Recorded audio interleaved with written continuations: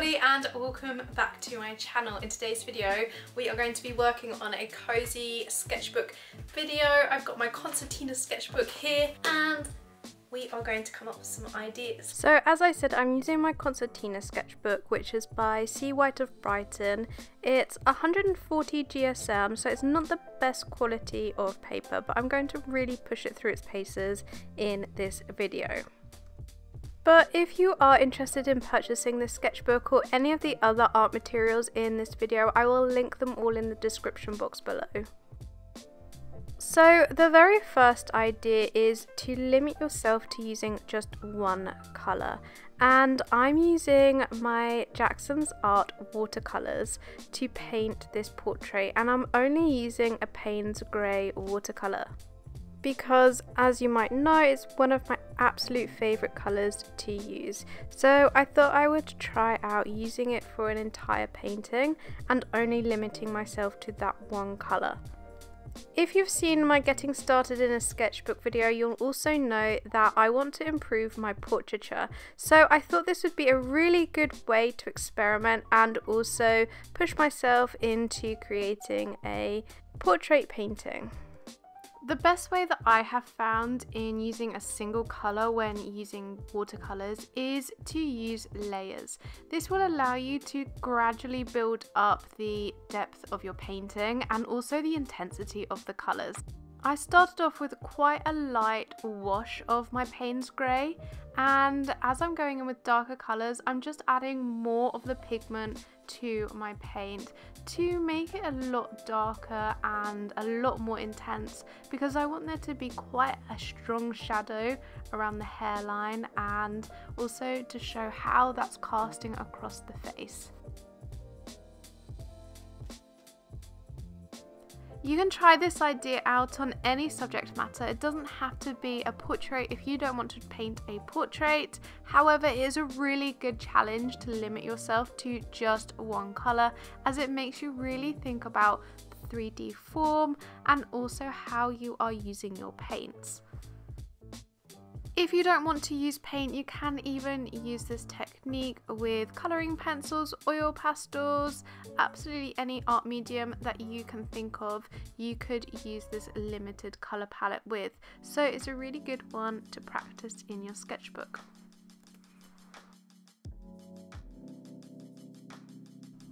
I'm quite pleased with how this portrait has turned out, and I did really enjoy using just one single watercolour paint. And for me personally, I think that for just a sketchbook study, this has been quite a successful little painting. Let me know in the comments what you think.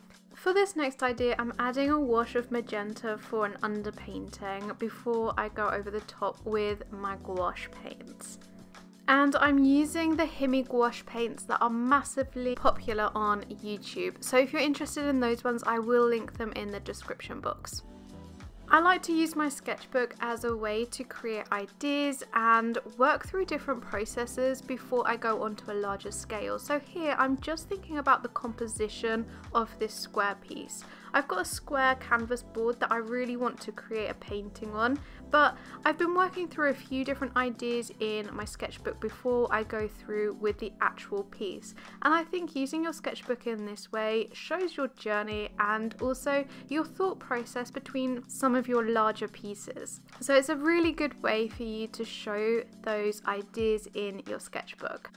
This particular idea came from a visit to one of my local garden centres. It's one of my favourite ones in my area, and they sell a lot of exotic and unusual plants, and they've got a really nice cactus house. And the last time that I visited, I took some photographs in there, and this is just from one of the photographs that I had taken, and I just wanted to try painting it, and I thought it could transfer really well to a larger painting. It's also a really good way to experiment with different styles in your sketchbook for a larger piece. I really want to include a lot more brightly coloured backgrounds in my paintings so that they show through when I paint over the negative space, and they have almost like a little halo around some of the shapes. And this is kind of a little bit reminiscent or inspired by Wayne Thiebaud. I'm a really big fan of his work and I do really love his use of colour. So that's one of the reasons why I also experimented with that really bright pink in the background, and again it will be a good way for me to see if I like it before going on to a larger painting.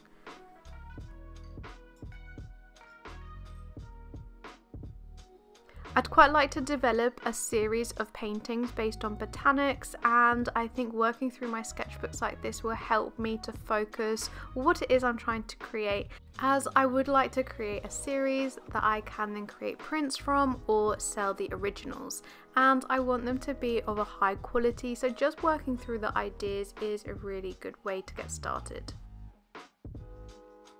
I finished this painting off with some details using my Faber-Castell polychromos just to define some of the plants a little bit further, and overall I'm quite pleased with this. I may create it as a larger piece, I haven't quite decided yet. Let me know what you think in the comments. Do you think I ought to make this into a larger piece? I'm not too sure just yet. It will be in acrylics and a lot more refined if I do choose to create it.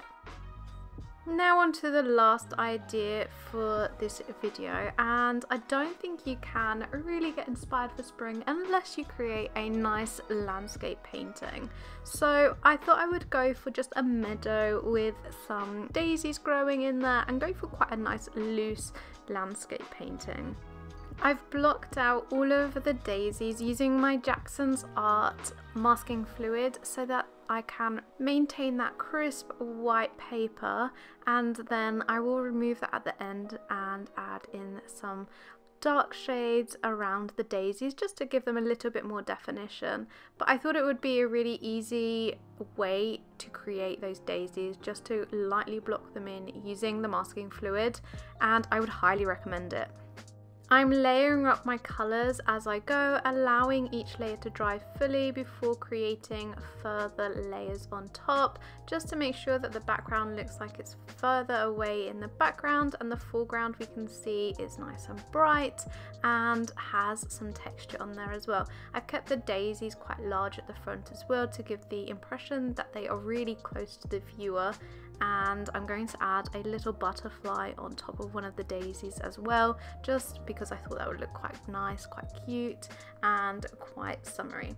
I did find that it was quite tricky to pull off the masking fluid in this sketchbook. It did pull up a little bit of the paper, but this sketchbook is not really designed for mixed media or watercolours. But other than that, it did actually work quite well. It was just peeling off the masking fluid that didn't really work all that well. And again, I finished this piece off using colouring pencils to define some of the daisies, and I also used a white pen just to add a little bit more of an impression of daisies in the background in the meadow, and I finished off that butterfly using my pencils as well, just to add in the details on each of the wings. I'm really quite pleased with this little painting, and it does make me feel really inspired and ready for spring and summer.